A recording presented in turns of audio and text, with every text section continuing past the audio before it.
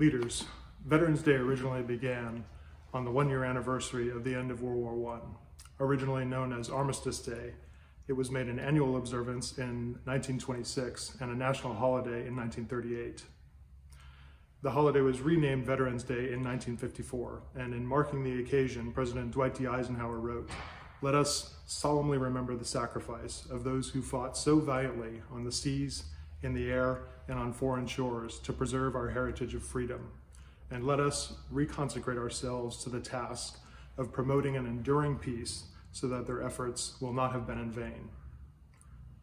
While on Memorial Day, we greet each other with "remember," on Veterans Day, we should instead say thank you to those who serve, to those who have served, and to those who will serve in securing and maintaining peace.